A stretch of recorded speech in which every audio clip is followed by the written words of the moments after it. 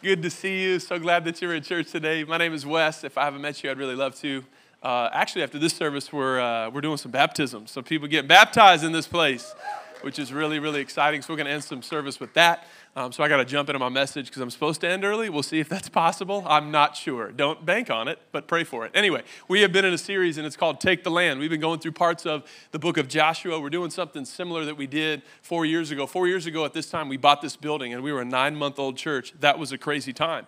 And at that time, we felt like God lead us into the book of Joshua with a series we called New Ground. We were taking new ground as a new church family, and now we're doing the same thing 4 years later. And so we are back in Joshua's chapter 1 through 6. We're taking new land. I don't know if you know this, but 4 weeks from today, we start the next location of our church called Captivate La Jolla, which is really, really exciting. And you might think, why are we doing that? Well, it's been 5 years almost since we started our church, and it's been a crazy run. It's not very easy to start a church in San Diego where only 3% of people go to church, and it's not very easy or cheap to find a space like this. They're not just laying around for free.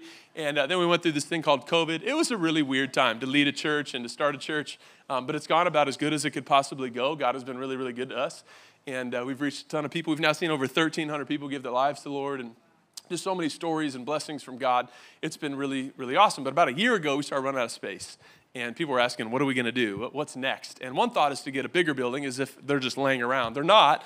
But one of the thoughts on that, too, is that we want to end spiritual loneliness. And so we don't want to build a facility that's so big you get lost in it. I'm not saying we'd never have a bigger venue or a bigger space, but we feel like from God, now's the time to multiply.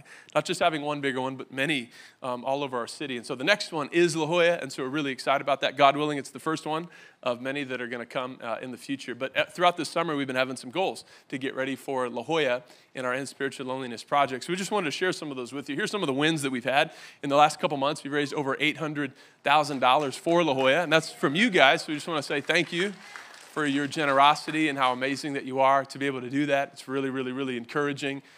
Because we asked you to sacrifice, we felt like God tell us to do the same thing. And so $50,000 of that's going to Zeal Jamaica. There is a church in Jamaica that we support financially. Pastor Corey helps lead that, and they're going to every week services in October. And so we've been going to help them kind of get off the ground. And some of you are going on that trip. We have a mission trip going to Jamaica in October, Suffering for Jesus in Jamaica. And someone's got to do it, you know what I mean? But their vision is to captivate every corner of Kingston, Jamaica, kind of like ours, and so we're excited to partner with them. We had a goal to have 10 small groups, we call them communities, here at Captivate for when we start La Jolla. We already have 12 that are confirmed, so you guys are really amazing. We also need people serving. We have over 60 people signed up to serve, and then the last one is we wanted a space at UCSD to be able to gather every week, to bring in students and tell them about Jesus. And as of last week, our team has nailed down a space that every single week there's going to be a gathering on campus at UCSD telling students about Jesus. So that's a really big win and exciting. Yeah, we can clap for that. If 3 people clap, we all have to clap. That's the rule here at Captivate. Here's some things, though, that we still need. Obviously, there's still some money. Our goal was to reach $1 million to help La Jolla get off the ground. And then, like I said, other projects that are coming in after that. That money that was given, which is really amazing, was by several hundred people in our church. There are several thousand people that go to church here, and so there's a lot more of you that haven't jumped in yet. And so what I want to do is just encourage you to pray about that. Again, even if it's $20 or whatever, I'm not so much concerned about how many dollars come in. I'm more concerned about how many people participate. I'm trying to trust the Lord that whatever comes in, that's what we need, and we're just going to use that because how many know He's Jireh and He's the provider. I like the song. I'm trying to believe it. You know what I mean? If only we could live as good as we sing, we'd have a pretty good life. And so whatever comes in, I'm just trying to trust the Lord with that. But it's exciting to see more and more people say, hey, I want to be a part of that. It gets to be emotional to think about, but 5 years ago, we had a small group of people that got together and said, hey, let's start a church. And they sacrificed and they gave and they jumped in on it. 1 year later, again, a much smaller group of people than we have now said, hey, let's buy a building. And we had to raise $1 million in 60 days, and somehow it happened and God provided. And so most of us weren't here for that, and so most of us are sitting in someone else's sacrifice. And so I wonder what it would be like for someone in La Jolla to sit in your sacrifice and for us to be able to pay it forward. So just something for you to think about, to be able to pray, to jump in and be a part of that. There's still ways that you can serve. I've been told that the kids team is the biggest need. And because it is one church, it's kind of exciting to think that if we're starting with one service over there, maybe you could serve once a month at the 9 a.m. in La Jolla, and then you attend the 11 a.m. like we are right now. And the 12:30 or the 5 or whatever, just to be able to be one church. If you're able to do that once a month or once every other month, I'd love for you to talk to the team. I'm out there. And then, of course, pray and show up. Tonight, we have our last open house, our last vision night before we launch Captivate La Jolla. We're going to have our team there. We're going to introduce some of the new staff that we've hired. Pastor Sean, our location pastor, is going to be there talking about ways to get involved. And then I'm going to be preaching a message that God has put on my heart that's different than the one I'm going to preach in about 25 seconds. All right? And so today we're in Joshua chapter 5. Tonight we're going to be in 1 Corinthians chapter 7. I got a message on my heart about being a spiritual first responder. How do we run in when other people run out? And really excited to share that. And then, of course, the launch is on September 24th. That was a lot of info. Let's jump into the message already because we have to baptize people. But why are we asking you to do all these things? Because we're asking you to take the land. And sometimes we don't do that, right? We've been in a series talking about how sometimes we don't do that. We don't make space and time to partner with God, to take land with God. And there's all kinds of things that get in the way. And we've been talking about those things in the series, right? Sometimes we live too safe of a life, or we're just trying to get away from the big bad world. And sometimes it's pains from the past. It's false motivations. Sometimes it's sin management. Right, this thing we've talked about where sometimes we spend a lot of our spiritual life just trying to stop being so bad all the time, right? I'm just trying to sin less than my neighbor, and like maybe that's the goal, and it's not, right? We actually get to say yes and take risks for God. And so we've talked about a lot of things in the series about that, but today I want to talk about how sometimes it's hard to follow Jesus when we're trying to get Jesus to follow us. It's hard to say yes to Jesus' mission when we're trying to get Jesus to say yes to our mission. You know, sometimes we're off taking our own land. We're fighting our own fight kind of on the side, you know. We're doing what I'll call today side quests away from God, and we're trying to get God to partner with us. And those things are very distracting, right, from the thing that God has called us to do in our life. But sometimes when we're in the middle of a side quest, Jesus shows up, and he corrects everything. And that's what happens in Joshua chapter 5. So if you got a Bible, you can pull it out. We're going to read a couple verses. In Joshua 5, at this point, the people of God have consecrated themselves. They've crossed over the Jordan. They have set up the 12 memorial stones. In chapter 4, in the beginning of chapter 5, they taste of the first fruits of the promised land. And now they're getting ready for their next fight. They're getting ready for their biggest test. It's this little thing called Jericho. Joshua and the walls of Jericho. Anybody you seen that VeggieTales episode? Come on, Joshua and the walls. Where are the real Christians at? There they are. Come on. If you're not a Christian, you've never heard that, you're like, what is that, a keto snack? Maybe. I don't know, right? Don't worry about it. Christians are weird. Anyway, but as they're getting ready for Jericho, Jesus shows up to Joshua, and he shows up with a sword in his hand. I don't know if you can imagine that, but Jesus shows up just to clarify some stuff before they go into battle. He clarifies their roles, you know, between him and Joshua, just in case Joshua thought he was in charge. Just in case Joshua thought this battle was on him, just in case Joshua, like us, got caught up with a really cool side quest, Jesus shows up and he clarifies some stuff, and we're going to read about it now. Joshua chapter 5 and verse 13. I got 3 verses to read. Is that okay? Either way. Okay, here's what the Bible says. When Joshua was by Jericho, he lifted up his eyes and looked, and behold, and the word behold tells us that he was startled. He was shocked. He was not ready for this. A man was standing before him with his drawn sword in his hand, right? Which are fighting words. If you come up to me with a sword, whether it's sheathed or unsheathed, I'm going to like freak out a little bit, right? That's a sword, right? What are you doing with a sword in your hand? I would probably ask you, what Joshua asks him, are you on my side? You know, like, are you for me?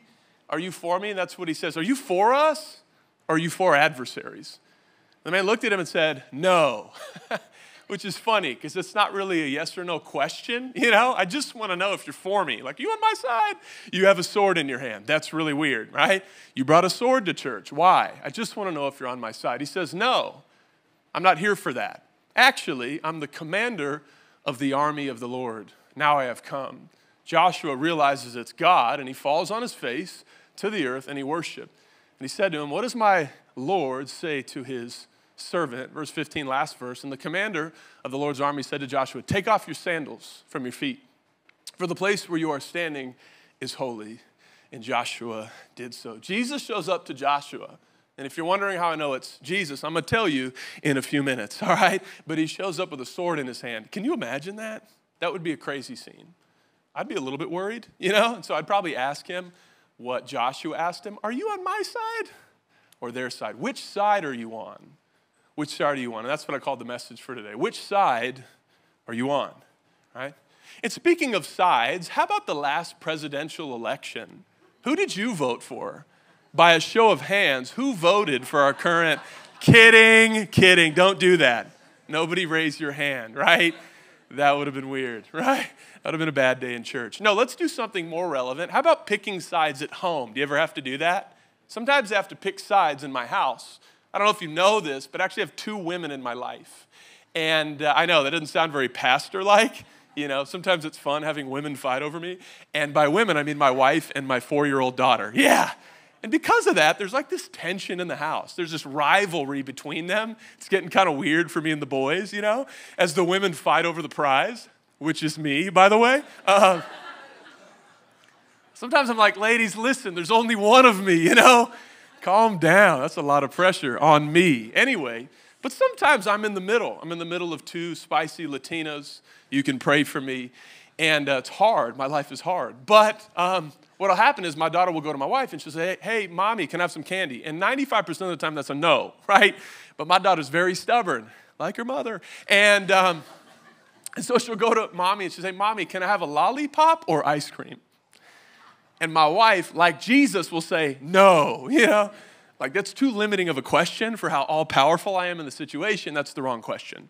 But again, she's very stubborn, runs in the family, and so she will then come and find me in the other room. And she will say, Daddy, I love you, And she'll give me a big hug. And then she'll ask me, can I have a lollipop or candy? And 95% of the time, Daddy says, yes, give me a big hug. She'll then run off in the other room, and then I hear her yell, babe, get out here.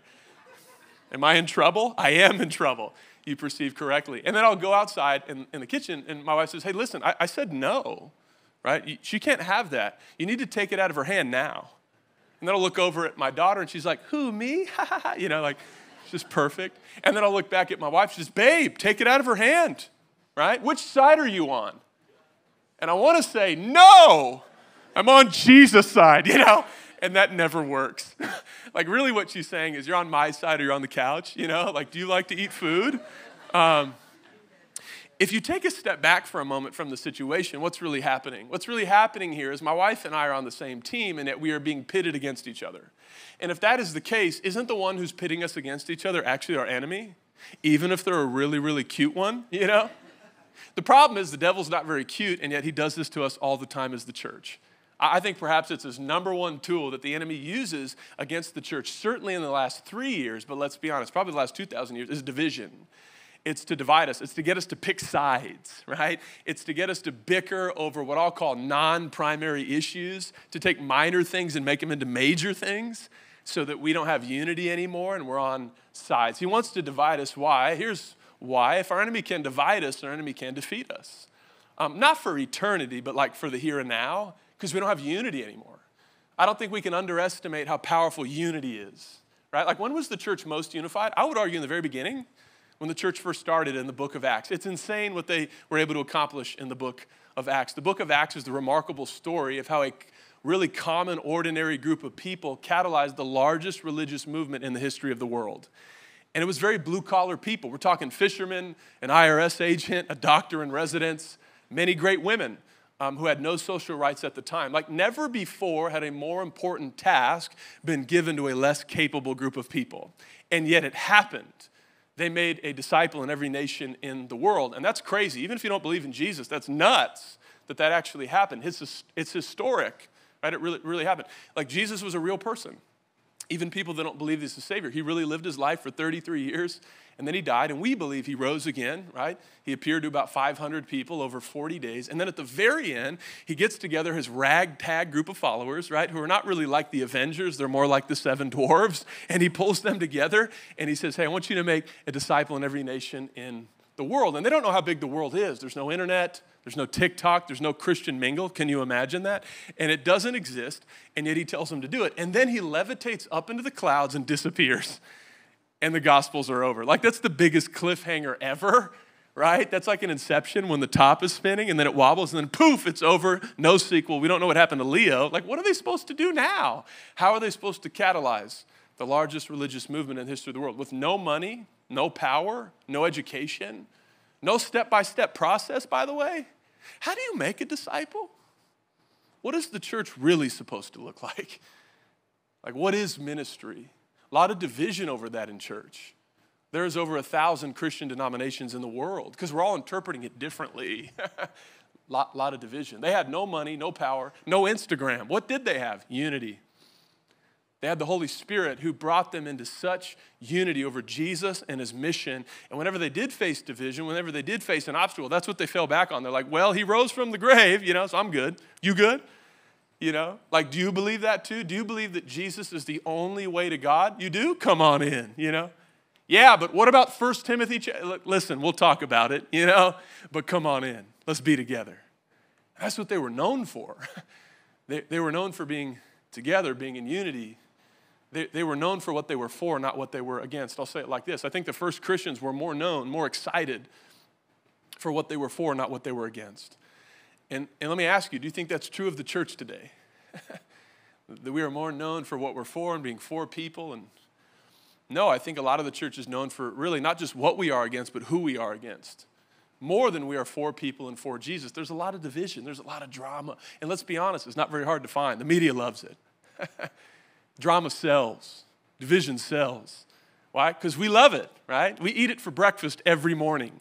We love it. God hates it, especially in his church, right? And that's why the enemy wants to actually divide us. But look at God's heart for us in John chapter 17. Jesus prays for us.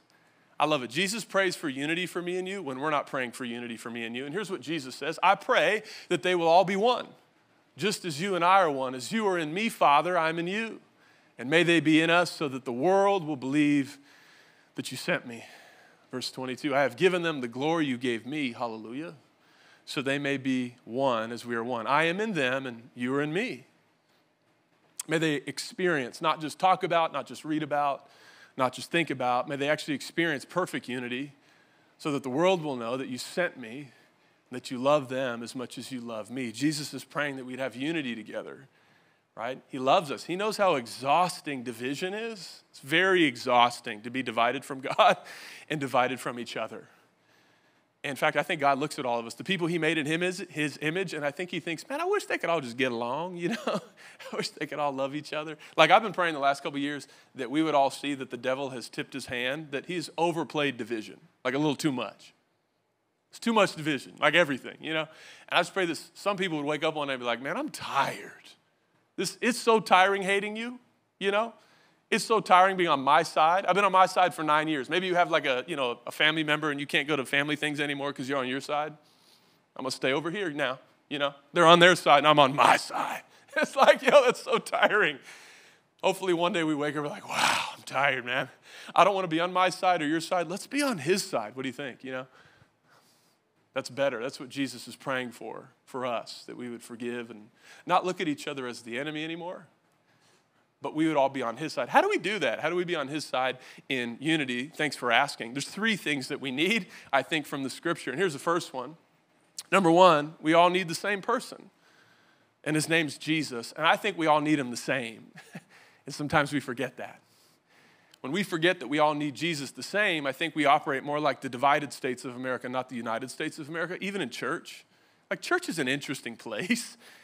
I think more so than any arena in society, church has the ability to bring people together who have nothing in common. Like me and you are different, have you noticed? You all are very different. Sometimes we don't think that, like we get caught up in our echo chamber, like everyone thinks like me, and everyone acts like me, and everyone in church wants what I want. No, that's very not true. I get all the emails and all the feedback. Y'all are very different, you know? Like people like different leadership styles, different preaching styles, different worship styles, different architecture styles, really?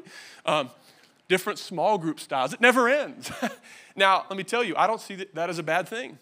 It's called diversity, and diversity has many layers, and that's one of them. We're all kind of different, and that's cool. If we were all the same, that'd be boring. If we all looked the same, talked the same, liked the same thing, I think that would be boring. Yeah, there's diversity, and that's a good thing. Here's the problem. The enemy wants diversity to lead to division, that it would actually separate us, and we go on different sides. Here's the problem with that. In Revelation 7, the Bible says when we're in heaven worshiping Jesus, every nation, every tribe, every tongue is going to be there. People from other denominations are going to be there. People will be there that surprise you. You're like, how'd they get in? Wow. You know? Why? Because they're different than you. You're not the same. But apparently that is no longer a prerequisite for unity, that we all have to be the same. And we all have to agree on every verse. And we all have to like the same things. No. That's not why we actually come together, right? We don't come together because we like the same things or agree on every single thing. We come together because we need the same person. His name's Jesus. We need him. And we all need him the same. And Joshua realizes his need for this being. And that's really what changed his life in this moment. The Bible says that he's getting ready for Jericho, and he looks over, and behold, the commander's there. And the word behold lets us know that he was not ready for it. It was not on his iCalendar, no notification that the commander was going to show up, and he was there. Right? And he realizes it's God, and so he falls on his face, and he begins to worship him. And he seemingly forgets his cause. He forgets his question. He forgets his thing. He's just like, I need this guy. And he worships Jesus. How do we know it's Jesus? Well, first of all, it's God. Joshua's not worshiping any other God than God. The Bible says he's on holy ground. Tells him to remove his sandals. That's reminiscent of Exodus chapter 3. God shows up to Moses at the burning bush, and he says, remove your sandals. You're on holy ground. Why is it holy? Because Elohim is there. God is there. It's the same picture. Jesus, the commander of the armies of the Lord, is there, which is how Jesus is described in Revelation 19. John on the island of Patmos describes Jesus in a very strong way, and I'm not sure it's the way that we all look at Jesus. Not sure it's the same picture of Jesus you have in your mind. I call him Thug Jesus. He's got tattoos on his leg. He's got a white robe dipped in blood. He's got crowns on his head. He's got fire in his eyes. It's crazy. In fact, I think we have it, right? Revelation chapter 19 and verse 11. John says this, then I saw heaven open, and that's Jesus. He's the heaven opener, right? And behold, there's our word. He's jolted. He's shocked. Sometimes Jesus just shows up when I least expect it. John on Patmos is just as startled as Joshua is in Jericho. Behold, a white horse. I don't know if you grew up watching Westerns, but the good guy always comes in on a white horse. It's biblical, right? Look it up. Here it is. He comes in on a white horse. The one sitting on it is called Faithful and True. In righteousness, he judges and makes war. His eyes are like flames of fire. On his head are many diadems or crowns. He has a name written that no one knows but himself. He's clothed in a white robe dipped in blood. That's crazy. And the name by which he is called is the Word of God. Verse 14, and the armies of heaven, arrayed in fine linen, white and pure, were following him, the commander on white horses. From his mouth comes a sword from which he strikes the nations and the enemy. Verse 16, here's the last verse. It says that he will tread the winepress of the fury God the Almighty. On his robe and on his thigh, he has a name written, King of Kings and Lord. And that's why I call it Thug Jesus. That's a crazy picture of Jesus. I don't know if we have that picture of him usually, but just so we're all clear, that's the guy we're all going to face one day. Him. It's a little different than first coming Jesus, and I'm going to talk about first coming Jesus in just a second, but that's the guy we're all going to face one day. And I don't know about you, but I need him. You know what I mean? He don't need me. He doesn't need me on his team. He doesn't need to join my team. I need to be on his team. I need him. And I think sometimes we could all be a little bit more honest about how much we need that guy. We all need him. The same. And I think sometimes we try to act like, no, I'm good, man. Like church is the place where we come and act like we're better than we really are. And we stuff our things away. And listen, that's not what this is. We are a group of ordinary people. We're all struggling. This is not a resort, it's a rehab. That's what we said in chapter. It's a rehab for Rahab. That was chapter 2. In case you missed that week, there's the recap. But we're all struggling. We're all winning and losing. Let's not try to act like we're doing one without the other. Some of us are recovering addicts of power and money and attention. And sometimes we say that, sometimes we don't. Right? We want this to be a place where you are seen, not used. Heard, not talked at. Love, not leveraged. We're trying to be nice Christians. I know. That's an oxymoron for some of us. Bear with me, right? But we're trying. Like, why are all those things true? Because we all need them the same. And when we remember that, we're not enemies anymore because we're all in the same boat. We're not enemies anymore. In fact, we share an enemy, and that's point number 2. We need to have the same enemy. And my favorite picture of this is in Acts chapter 16. I'm not going to read it for time because we've got to baptize some people. You know what I mean? But you can read it later. Acts chapter 16. Paul goes and starts the Philippian church, which is interesting because that church is known for joy, and the first member of the church is a demon-possessed girl. You can go read it starting in verse 16 in chapter 16. What it says, essentially, Paul goes to UTC Mall and he starts inviting people to church, right? He's handing out invite cards. And as he's doing that, this girl shows up and starts yelling at him. The Bible says Paul gets annoyed, and I can relate to that. You know what I mean? Sometimes people are annoying. Anyway, in case you didn't get it. But he gets annoyed, and it's interesting because in that moment he could call security, right? He could film her and put it on TikTok. Look at this crazy. He could tell her to kick rocks. He doesn't do any of that stuff. In fact, he goes toward her, not away. He leans in, not out, and he prays for her. The enemy in this moment is bringing division. The Holy Spirit is bringing unity. And he leans in on towards her, and he prays for her, and the Holy Spirit comes and drives the demon out. And he heals this woman. And she becomes the first member of the Philippian church. And what we learn in the story is that Paul is gracious towards the girl, but not very gracious towards the demon. Towards the demon, he gets thug Jesus. You know what I mean? Revelation 19.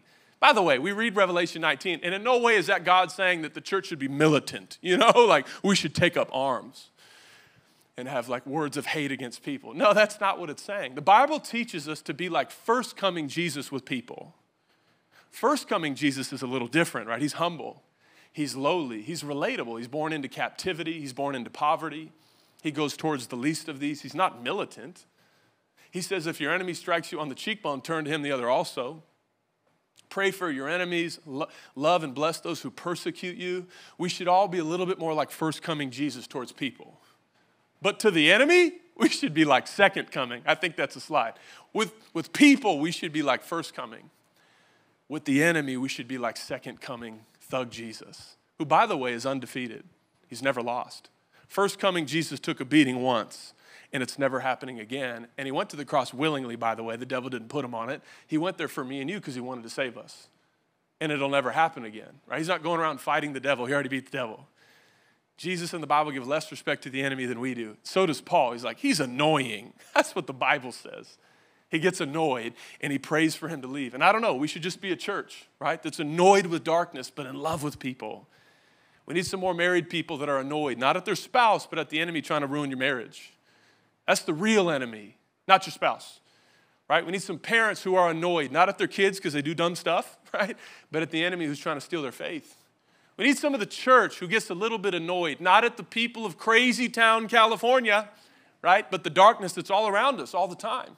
They want to hang in there. They want to go in when other people are running out. Right? This is who God has called us to be. How many times do we stand before God and we're in a dispute with another person, you know? Maybe it's our spouse or our ex or our boss or our friend. And we're like, God, which side are you on? You on my side or their side? And God's like, no, actually, I'm on my side. I'm on unity's side. I'm on humility's side. I'm on healing's side. I'm on my side. I'm not on your side. And all we can do is ask God to give us his eyes for people, that we would see him the way that he does. You might be in a dispute with somebody. God, let me see them the way you do. They're not the enemy. Let me pray for people I've been talking some stuff about. I need to do that. And when I'm on your side, God, I take on your mission. And that's point number 3. And I've been waiting to get to point number 3 the whole time. That was all an intro. Can I start preaching? Anyway, number 3, we have to baptize people. Let's hurry. Okay, number 3, we need the same mission.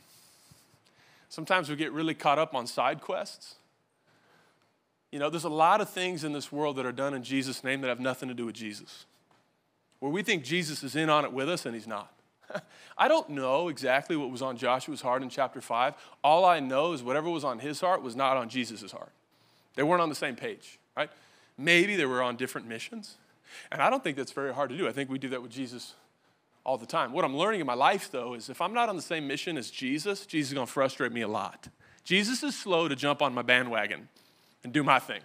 This is what I've noticed. Like when you read the gospel, it's fascinating to study what Jesus does do. It's also fascinating to study what he doesn't do. He doesn't do a lot of stuff. Jesus is born in an interesting time. He's born into poverty. He's born into captivity. The government has never been more corrupt. The church has never been more corrupt. There's all these causes he could have been a part of, and he's not a part of any of them. People came to Jesus all the time. Hey, can you help solve this and help, get this person in office and help get rid of these people? And he's like, I'm not here for that. Jesus, can you get rid of the Pharisees? They act like they care about us. They just love the Romans' money. Can we get rid of them? Jesus is like, I'm not here for that. Jesus didn't pick and choose causes. He didn't get wrapped up in cultural dilemmas as much as we do. We get very wrapped into stuff. And it's not saying that it's not important. It's just not ultimate. To Jesus all the time. He said, I'm here for one thing. That's to make a way to my Father.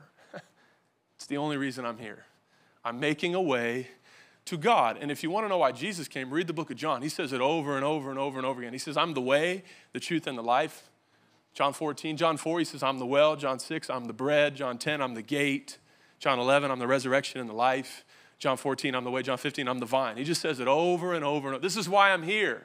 I'm leading people back home to God. right? And then if we're in his army, that's what we're to do, just lead people back home. Everything else is a side quest, and that is frustrating if you're on Jesus' team. Like I look at his 12 disciples, and they're interesting people. Like one of them is Simon the Zealot, and zealots are revolutionaries. They're leading an insurrection to overthrow the Roman government because they were corrupt and bad and they were pagan, right? You might be like, what about the Roman Catholic Church? That came much later, okay? And so they were like against God. So I could see Simon running up one day and say, hey, let's go overtake the Romans. Come on. And they're like, let's go. Jesus, you coming? No, not here for that, you know? One of his disciples is Matthew the tax collector. People hated tax collectors. They were government-sanctioned thieves, all right? There were no taxes that were stated anywhere. So taxes, unlike today, were very confusing back then, you know? And so they would come up to your house, and they would just make it up on the fly. And if they walked up to your house and you had a yacht in front of your house, they'd add a little bit more, you know? If your grass was perfectly cut, they'd add a little bit more. If you had one of those Dutch doors, you know what I mean? They'd add a little bit more. And they would just make it up. So people hated him. So a group of Jews got together and said, let's get rid of these guys. They are evil and corrupt. Come on, let's go. Jesus, you coming? No, not here for that. I can imagine Peter saying, hey, man, that 5 loaves and 2 fish thing was pretty awesome. You know, let's do that again. That was cool that it was free the first time, really good for PR. Let's start a fast food chain, you know? Burger King of Kings, let's do it. In fact, tomorrow we have a tour of the first store. Come on, Jesus, let's go. You coming? We got 7 minutes. The real estate guy's there. No, you're going to have to go on without me. I'm not here for that. And I wonder how many times we've done that to Jesus. Jesus, come join my thing. Come on, it's for you, right? If you give me this job that's going to be paying a lot, then I can start tithing. It's for you. Jesus, help me build my following so I can tell people about you. It's for you. And Jesus is like, I'm not here for that. Right? I'm not here for that. No. And we're like, why? Don't you like my 5-year plan? No. But I like you. Want to be in my army? Yes. Jesus, thanks for the offer to be in your army. I want to be in your army, but first I got to go do this thing first. And if I'll do this thing, if I could just do this thing, I'll be in your army. Right? I just got to get the house. It has 4 bedrooms. Then I'll be 4 bedrooms guy. Can you imagine that? Right? And Jesus is like, nobody cares how many No, they care. People care how many bedrooms I have. Right? Jesus is like, nobody knows how many. No, they do. I sent them the address. They looked it up on Zillow. Jesus is like, no, they didn't. Nobody cares. Jesus, I have to do this. If I don't do this, who am I? Who am I? This is what I was made to do. And Jesus would look at us and say, no, it's not. That's not who I made you to be. It's not who you are. Well, then who am I? You're mine. I just want you in my army. Do you remember that old song, that old classic, that old hymn? Such deep theological meaning. I may never march in the infantry, ride in the cavalry, shoot the artillery. I love this church. Come on, man. Some theologians at the 11 a.m. Come on now. I did that at 9:30 and just nobody knew the song. It's crazy. All the lost people go to 9:30. Are we filming this? Anyway, I may never shoot the artillery. Yeah, but Jesus, the artillery's kind of my thing though, you know? And if I don't shoot the artillery, who am I? I may never fly over the enemy, but I'm in the Lord's army. Yes, sir. Sometimes I wonder, though, am I really in his army or am I trying to get him to be in my army? Sometimes it's like I give God a job description for how he can better serve me. I said this earlier, but it's hard to follow Jesus when I'm trying to get Jesus to follow me. Meanwhile, Joshua's on his face worshiping God. He's having a behold moment where Jesus shows up again in the middle of our side quest and he says, let me help you a little bit. It's embarrassing. I was writing this message this week. It's embarrassing how many behold moments I need every week to get me back on track. Almost every day I get sidetracked with an insecurity, with a goal, with another thing that I get to do. Come on, Jesus, let's go. And then Jesus shows up and rocks you. And you have what I call a behold moment. You ever have a behold moment? That's when Jesus shows up more. Does God ever show up more in your life? The Bible says he is omnipresent. He's in all places at all times. But I have found that sometimes God is more. He shows up and it's holy ground. That's what Luke says in Acts. He clothes us with power from on high. I think what that means is most of this journey with God is we're just walking with Dad hand in hand. We're walking down the pathway of life, and not every day is miracles, signs, and wonders. I'm not feeling it every day. But there's faith there, and I'm just enjoying his common grace. God's there. But there will be moments on this journey where he startles us, where he sweeps us off our feet. He pulls us in close for a stronger moment, where he shows up more. It's what Kim Walker called a sloppy, wet kiss. A lot of people couldn't handle that, right? Because we don't look at God like that. He's not a lover. He's not a startler. And yet this is what God likes to do. He shows up and he beholds us. And in that moment, I'm not sure anything else matters. Joshua forgets his question. He forgets his cause. He's like, I don't need that. I just want him. And he's delighting in the Lord. That's what David says, Psalm 34. Delight yourself in the Lord. He'll give you the desires of your heart. Honestly, sometimes I walk into God's presence. I have a lot of desires. And my desires are shaped in the form of a house and a goal and a mountain and a thing to achieve. And then I delight in the Lord, and all of a sudden he reshapes it into himself. Now all I want is him. And what I have found out is that when you're delighting in the Lord, you're not asking him for more stuff. You're giving stuff back. You're like, here, take it. Take the side quest. Take the pressures and the goals. I don't want them anymore. I just want you. I don't need all this stuff. Why? Because it's really heavy. Have you noticed how heavy life is? Isn't that weird, though? Jesus is like, my yoke is easy and my burden's light. You're like, really? Life is not light. I don't know if you remember this. Matthew 11:28. I think it's the greatest invitation on this side of eternity. Jesus says, are you tired? Yes. Are you worn out? Are you sick of religion? Definitely. Come take a walk with me, right? And on this walk, because you've been running, you need to slow down. Let's just walk. You need to calm yourself, right? And on this walk, we're going to make an exchange. You're going to give me your stress, and it's probably coming from the side quest and the goal and the pressure I didn't give you. You're going to give me that, and I'm going to give you rest. That's a good deal for us. But then he says this phrase I'm not sure we really understand. He says, my yoke is easy, my burden is light. And you might be able to recite that from Sunday school, but what does that mean? In Hebrew culture, whenever there was a yoke, it was never a single yoke, it was a double yoke. It was for two animals. In fact, I think we have a picture of it. This is what a yoke would look like in Hebrew culture. And so Jesus is not saying, I'm going to yoke you and put your life on top of you and your calling on you. He's actually saying, I'm in the yoke. Want to join me? Come join my yoke. Why is the burden light? Because I'm in the yoke with you. And in Hebrew culture, usually one side of this yoke would be bigger than the other because they would put the strongest animal with the weakest animal so the stronger could carry the weaker. And I don't know if you know, but we're not the stronger. Jesus is saying, come let me carry you to my yoke and my main quest. The problem is we often yoke ourselves to a bunch of side quests, and they're really heavy. Why? Because Jesus ain't in the yoke with us. Jesus, you coming? Nope. I'm not here for that. And we'll get mad at God for it. God, why aren't you helping, Why aren't you helping with the thing? Come on, God. It's just me out here? It is just you out here. Why? Oh, they already got it. No, there it is. Jesus doesn't owe me energy for side quests he didn't yoke me to. He's like, I didn't call you to that. Why would I give you energy to accomplish something I'm not calling you to accomplish? I don't need that for you. That's not good for you. I know you want to do more. No, that's not good for you. Jesus, you coming? No. Joshua's in the fight of his life. You coming to Jericho? He's like, no. You're not carrying me to Jericho. I'm carrying you there. We don't carry Jesus. Any God we carry is actually an idol. Right? When I put my family on my back, when I put this church on my back, it becomes an idol. Can't carry God. He's God. He's the commander. And there might be something in your life today that's a pressure, it's a goal, and it's an insecurity. And you say, man, it's so heavy, and I don't want to carry it anymore. Let this be holy ground today, where you can put it down there. And I'm going to leave it here. I'm going to give it back, Jesus, because I just want you. And I want to join your army. And I got to pray, because we got to baptize people. So let's pray. Let's pray out. Let's pray. Jesus, thank you so much for showing up in our lives. I pray for some of us today, you'd give us a behold moment. You would show up unexpectedly. You'd speak into our life.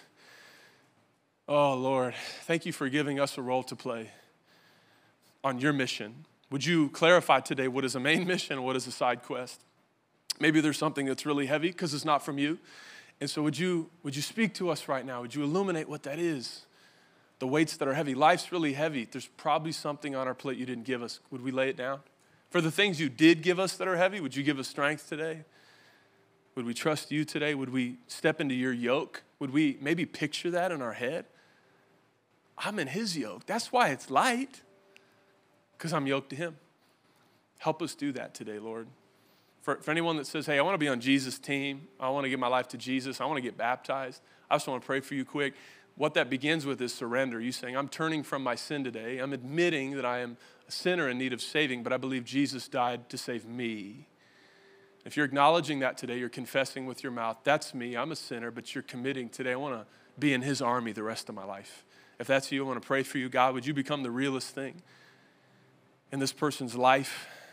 Would they know that you died to save them? This church largely exists for them, this moment, to welcome them in the family. Maybe the next ask, when we say, we're in your army, yes, sir. I'm in the Lord's army, yes, sir. Maybe the yes, sir moment for us is getting baptized. Maybe it's saying yes. But God, I pray that collectively we would all walk out of here as a church family with a yes, sir spirit. Whatever it is you're calling me to do, yes, sir. And the side quest, holy ground. You told him to take off his sandals. Some of us are wearing sandals that are taking us to side quests. And today we take them off and we leave him here. I don't need that pressure. I don't need that voice. I don't need that insecurity. I'm giving it back because I'm delighting again. Help us join your army.